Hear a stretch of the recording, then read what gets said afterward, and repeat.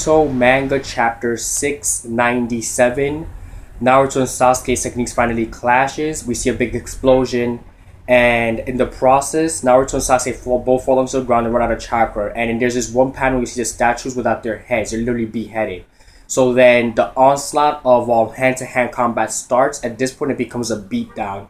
Naruto starts to put the beast down on Sasuke, and basically starts to show. Basically, to me, he's showing to Sasuke that the Taira clone jutsu is not really his weakness, more of a strength. But the blows really, they go back and forth, which basically means this chapter is basically mostly action based, but they go back and forth. Naruto pulls out Rasengan, he falls and trips. Sasuke tries to burn him with Amaterasu, but the Nine Tails power protects him. And so it was basically action based, and then they keep going back and forth at it, and they keep going back and forth with their physical attacks till they're both tired down on the ground. So basically, this is an all or nothing fight. So basically, it ends on that note. Sasuke's gonna try to deliver the final blow. Now, I have to discuss. Now that Naruto's finishing, I'll start reviewing Fairy Tail and Toriko.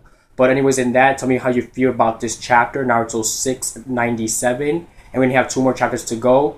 So here comes the ending. So thank you, and please leave a comment and leave a like.